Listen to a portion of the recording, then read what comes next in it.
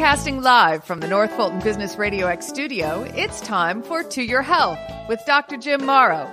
To Your Health is brought to you by Morrow Family Medicine, an award-winning primary care practice, which brings the care back to healthcare. Hello, once again, welcome back to Your Health. We're glad that you've chosen to join us and to listen to this episode.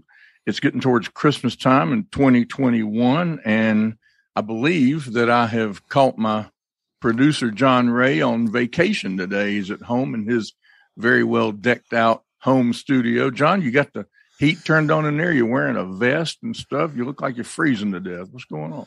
I'm getting old and my blood's getting thinner. So that's, I don't know what else to tell you other than that. I hear you. I suggest you gain 50 pounds and the insulation will keep you warm all year round. So that's a prescription I like. So yeah, that's a great solution for that. Let me tell you. So I am here in my office studio, excuse me. And John's, like I said, in his home studio. And we're very blessed this afternoon to be having a guest with us to talk about a subject that I think is important to an awful lot of people. And before we do that, though, as I have done most often, I want to talk a little bit about COVID and what's changed and what's around about COVID right now. And, of course, the thing right now is Omicron. Everybody's talking about Omicron.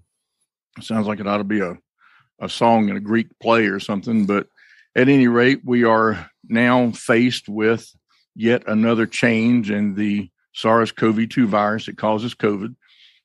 And this variant is rapidly taking over as the most common cause of COVID in the U.S. I saw a statistic yesterday that's not accurate today that said that 67% of new cases in America are now Omicron.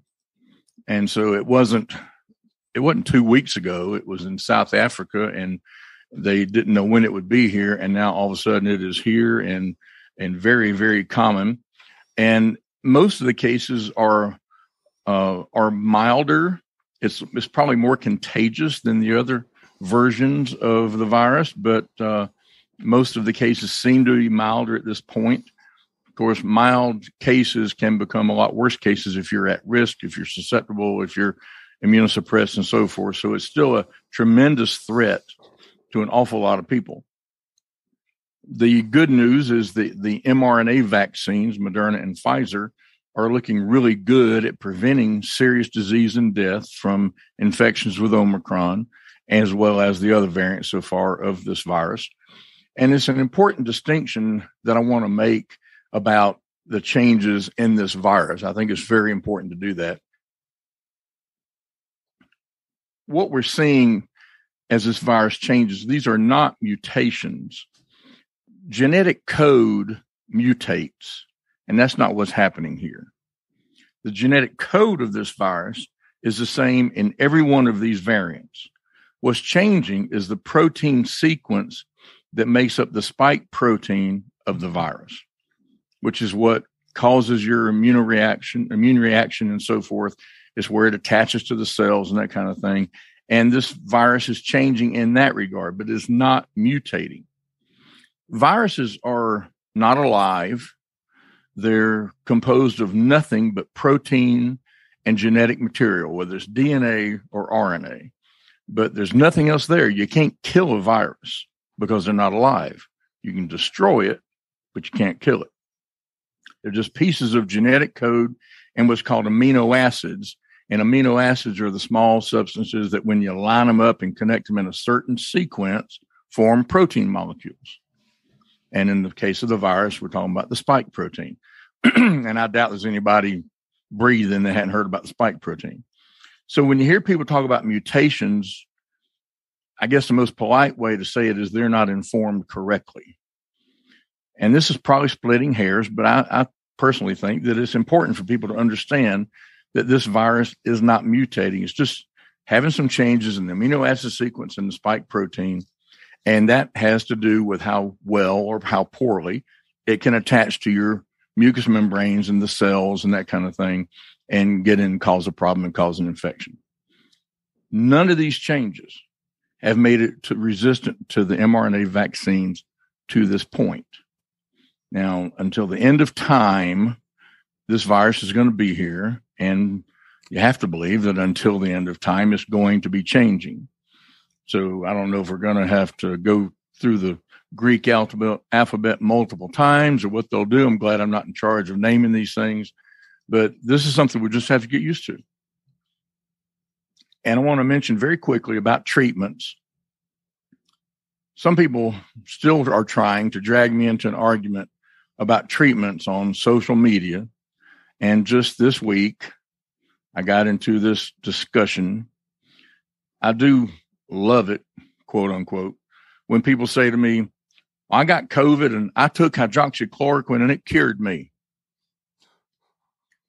Well, I know people that got COVID and ate sweet potatoes and they didn't die and they got well. So did sweet potatoes cure them? Well, I don't think so. I don't think so. So just because you or somebody you know took some substance and did not die, that does not mean that substance works against COVID-19, against SARS-CoV-2. It doesn't mean that. I know people who got COVID and chewed bubble gum and didn't die. I mean, it's just, you can go on and on and on. Go back to my video, John, on Facebook a year ago, seems like, about driving an F-150. You know, at that time, I can't say it now because I've had COVID. But at the time, I said, I drive an F-150 and I hadn't had COVID. And I think if you don't want to get COVID, you need to get you an F-150. I guess then I got COVID in August. I guess Ford F-150 causes COVID now. We know that, right? Well, the same logic. Yes. Exactly. Yeah. So I'm just, sometimes I just get to the end of my rope and, you know, I'm just going to let Darwin sort that out for a lot of those people. And if you don't understand that reference, then you're making my point anyway. So that's a COVID update. Omicron's here. It's going to be here. Get a vaccine. The bottom line is get a vaccine, get a booster. And just to continue for just a second, get a booster, but in about a year or maybe even less, we're not going to be calling that a booster because we're going to realize that this vaccine is a 3-shot series. You're really not done until you get that third one, if you're talking about an mRNA vaccine. And I think we're going to find also that the mRNA vaccines are the predominant ones because of a multitude of reasons. But you need that third one. So get that third vaccine injection, please. Now, the introduction and the music says that I am with Morrow Family Medicine, and I was for 10 years. And most people know now that the end of last year, beginning of this year, I sold the business to Village Medical.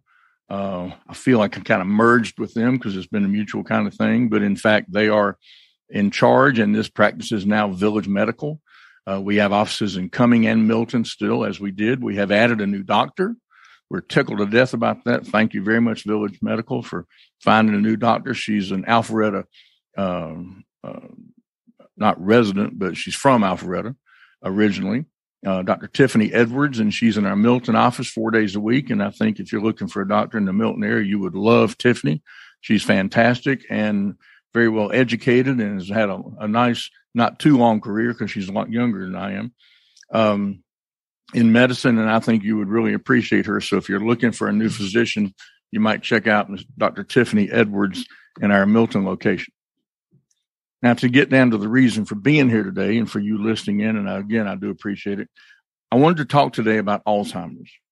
And in doing so, John Ray, our producer, was good enough and lucky enough, frankly, to come up with a guest who knows what we need to hear about Alzheimer's disease. And our guest is Miss Mary Caldwell with the Alzheimer's Association. Mary is a gerontologist who has multiple physician experience in multiple professional areas in this regard. She has been dealing with this kind of thing for a long time. She was just telling me off air that she works with patients and their families to develop care plans and understand disease. And we're just very excited to have you here with us today, Mary. Thank you so much. Well, thank you, Jim. I am happy to be here and happy to talk about this subject because you're right, it's important. Well, it is, and it's getting more and more important. The population is getting older. Here in Forsyth County, where I am, The population is absolutely older. We're probably have the highest percentage. I think we do have the highest percentage of people over the age of 65 anywhere in Georgia. And there's a good reason for that. It's a great place to live. But we are seeing more and more people who, at a minimum, have concerns about their memory, and at a maximum already have a diagnosis of Alzheimer's. So if you would, and I'm just going to jump right in with this, if you would talk some about the difference between, let's start with the difference between Alzheimer's and dementia in general. Right. So I think the best way to think of this is close your eyes and think of an umbrella. And that umbrella would represent dementia. Dementia is a cluster of symptoms. Or, so you may have some memory loss, you may have some problems organizing, you see changes, and there are, frankly, just lots of different symptoms under this umbrella of dementia. But then you look for the causation, and hope to make a diagnosis if possible. And one of those diagnoses, in fact, the most common diagnoses for this host of symptoms, is called Alzheimer's disease. That simply means that what is causing the changes in the brain can be attributed to biomarkers in the cerebrospinal fluid.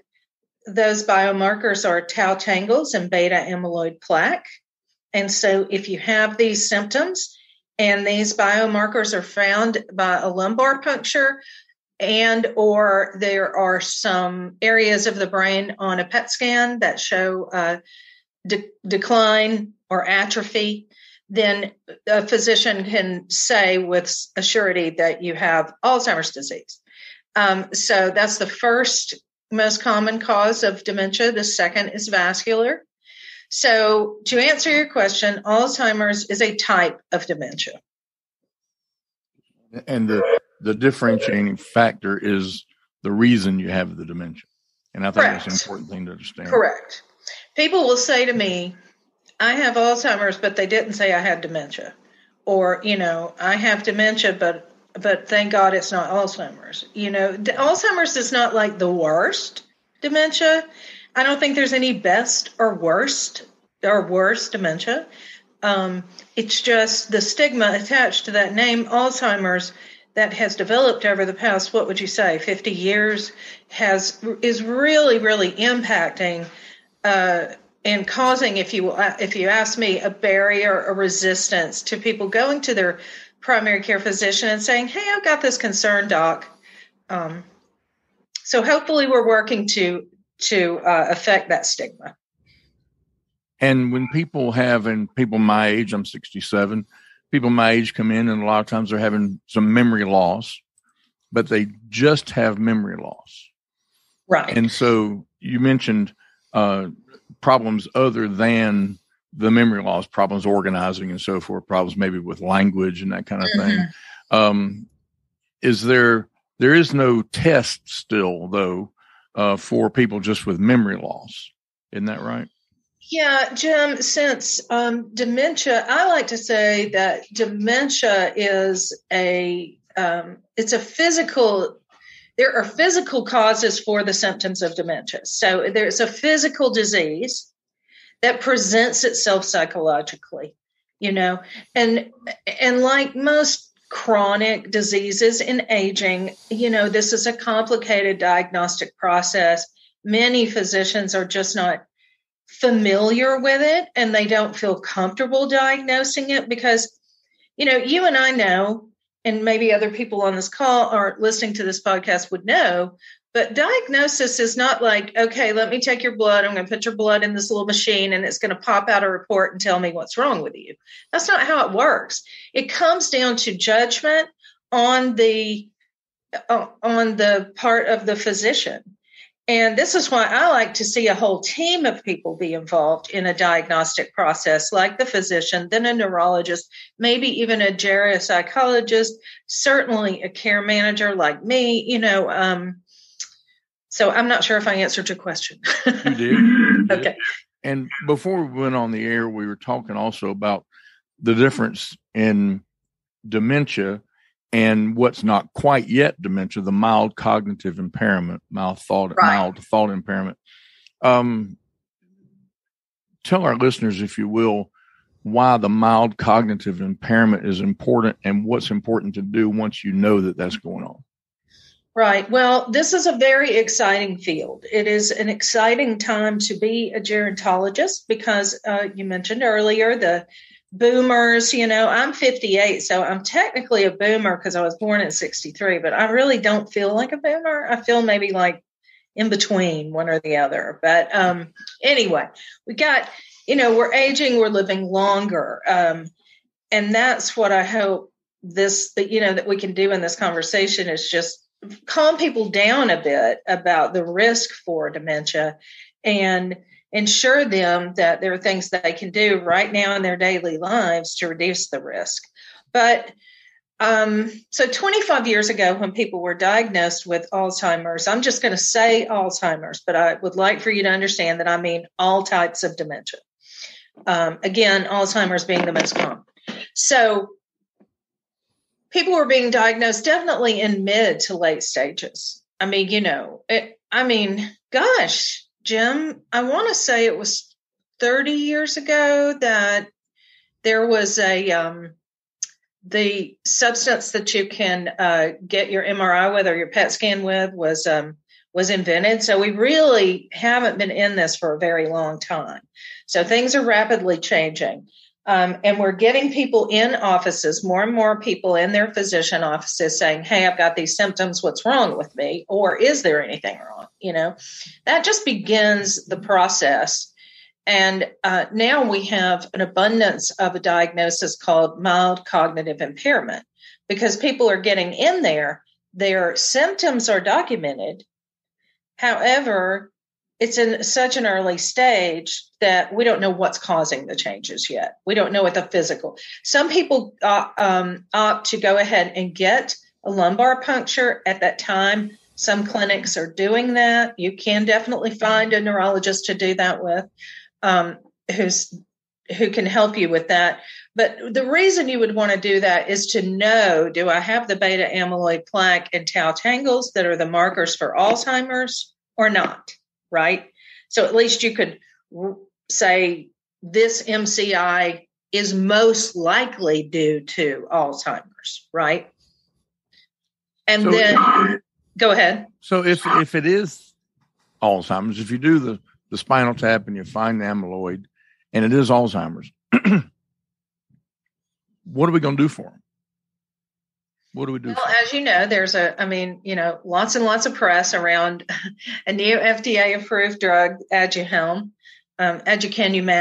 but the name that it's sold under is Aduhelm. But more than that, it's a window of opportunity. So you go to your doctor, you do have some symptoms, then there's going to be a number of tests run. By the way, everybody gets the annual wellness visit from Medicare. There is the ability to test the mini-cog, do a mini-cognitive on everybody. I mean, really, folks, if you're 63 and you're not getting screened for this mini-cog every time you go in once a year, then you're just shooting yourself in the foot because people are afraid. In essence, I really think they don't want to know, or they're afraid to know, afraid of a diagnosis like that. But what happens when your doctor can say, okay, we see changes? There are 5 domains that we look at in a cognitive screening. And at the end of the day, if there is a change in one or more of those over time, and you are having these symptoms, then the diagnosis might be mild cognitive impairment. If we find out that you do have beta amyloid plaque and tau tangles, then it might be MCI related to Alzheimer's disease. Or if you've had, severe heart problems, it might be MCI related to vascular. Or they may give you a diagnosis of early stage Alzheimer's, which you can look at someone with MCI and someone with early stage any dementia and really not see any differences really in the way that they present. So what we want to do with that person is give them all the tools they need to make lifestyle changes that would benefit their brain health. We want to also give them lots of information about what increases risk. We want to try to help them get into some programming, like social engagement programs, that will help them preserve their cognitive reserve. And that's not just about playing Sudoku all day, right? So that's what you can do. There's really no limit to what you can't do if you find out early enough, because Jim, you know that we know what to do. We need to eat a mainly Mediterranean diet, our healthy diet. We need to get some exercise every day. We need to get enough sleep. I mean, this is not just for Alzheimer's, right?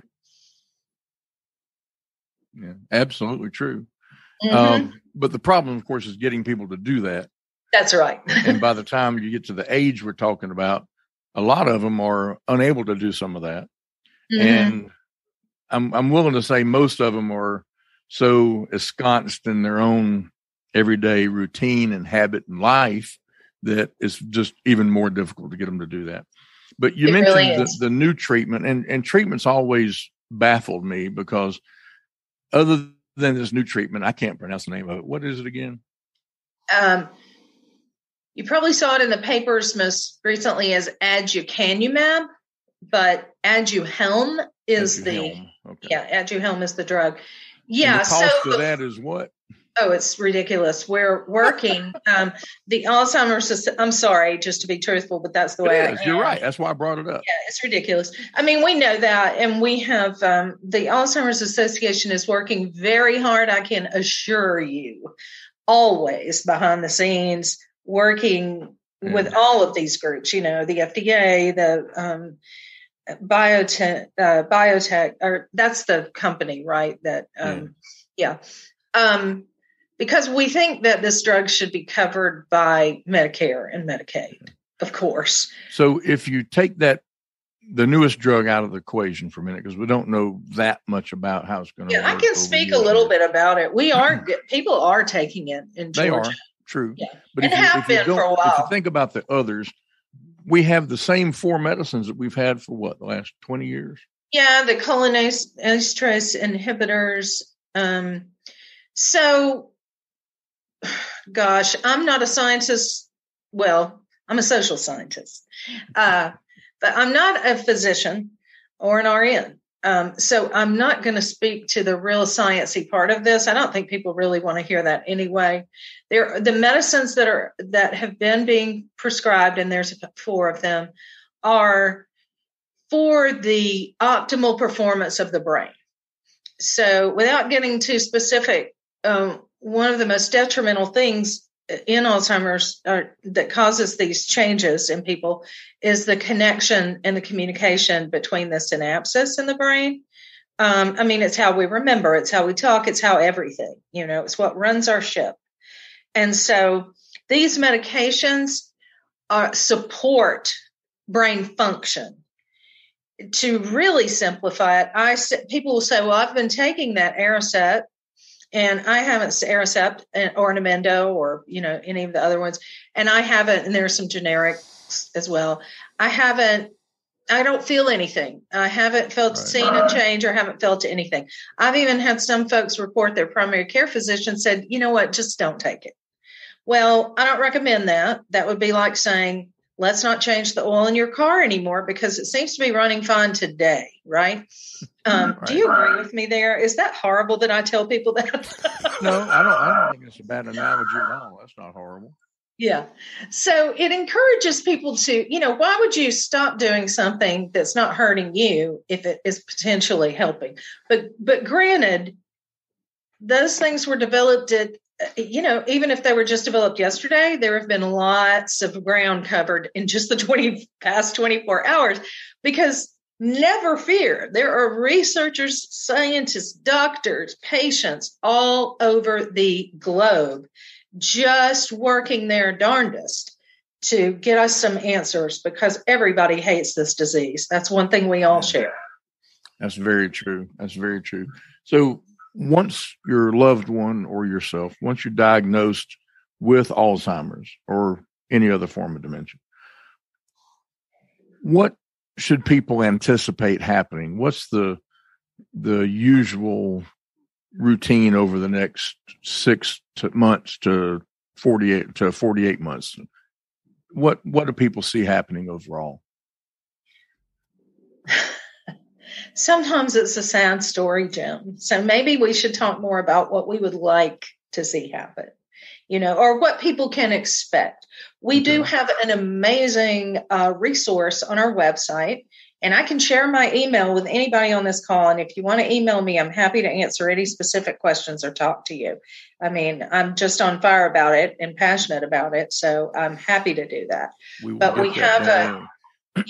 have some guidelines for a dignified diagnosis. We have a brochure, we have a program, and so, we can definitely talk about that.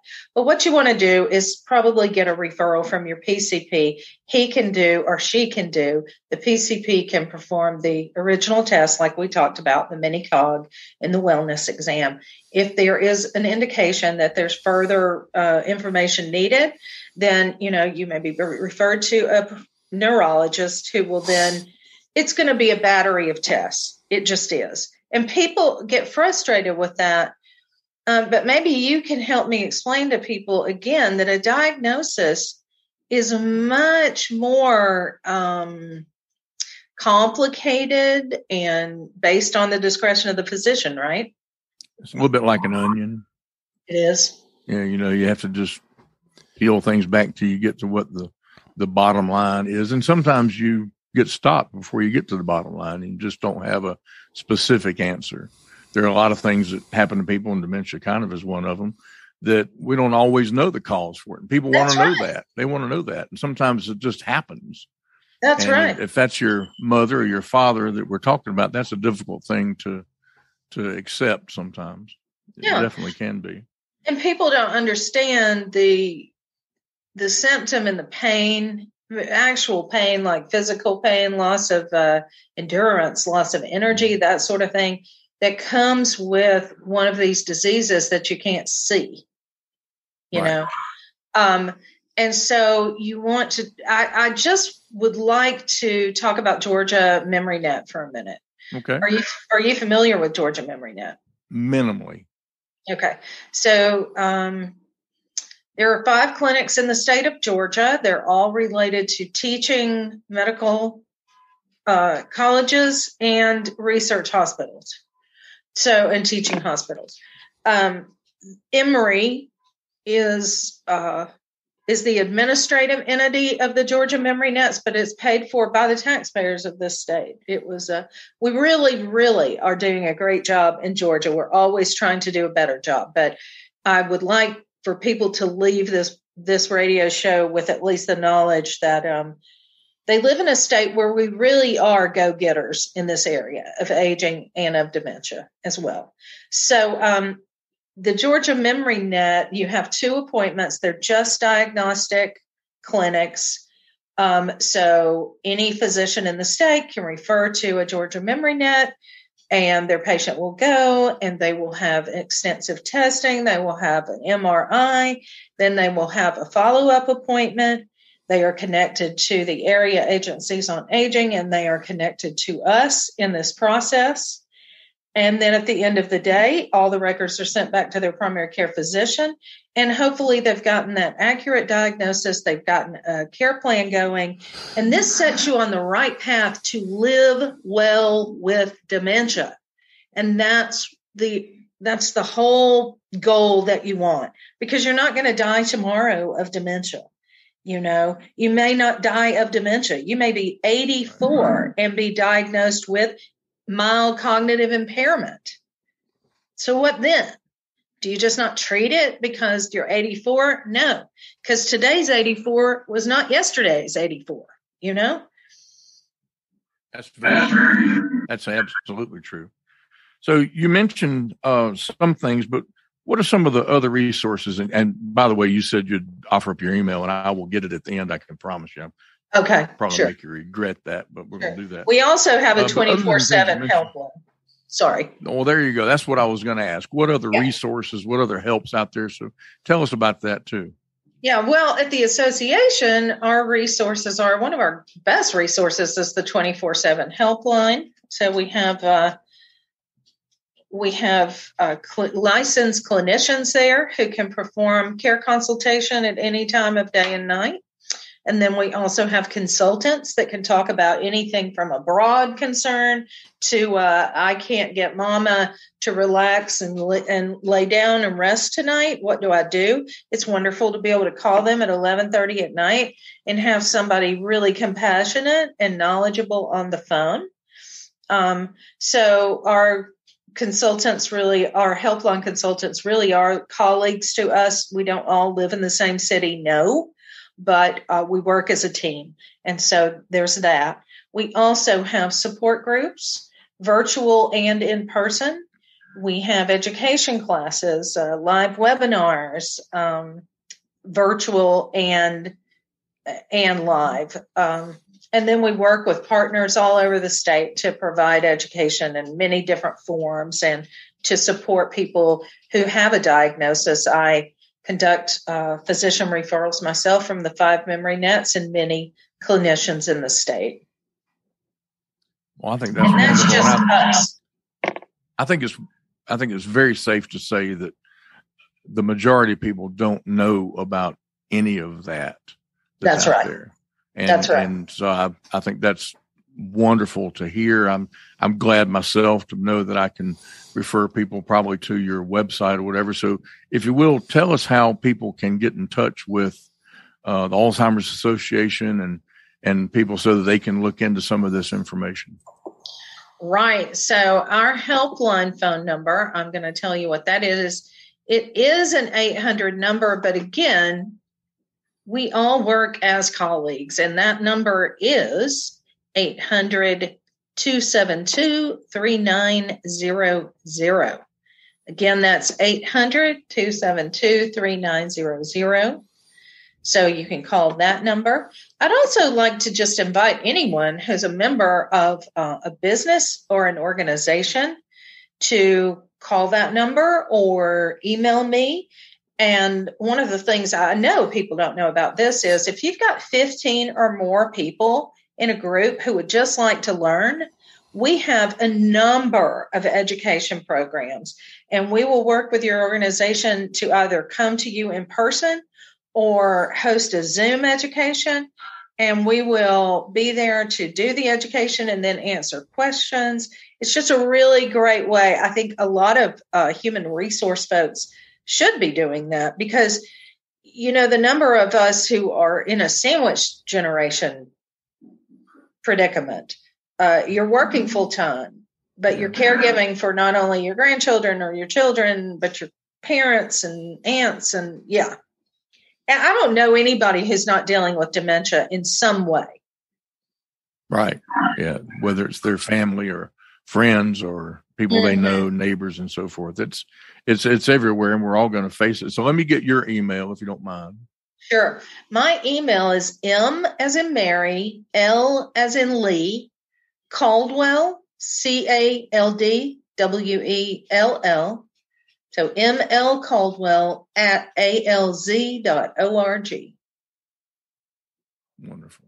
That's great. And if people, I see this a fair amount, people who have had loved ones that had dementia of some sort, and they may have passed, and it made an impact or had an impact on their lives, and they want to work and try to help people like yourself and maybe try to volunteer and do something. Is there a way they can do that with the Alzheimer's Association? Oh, yes. Oh, please. I thought listen, you know, yes, we are a nonprofit, as you know. One of the many things people don't know about us is that we are behind the U.S. government and the Chinese government only in funding research globally. So, you know, we really are fighting the good fight as hard as we can. We put more than 80% of donations into all of those things, including research, and lots of researchers right here in the state of Georgia, at Emory, at Georgia State.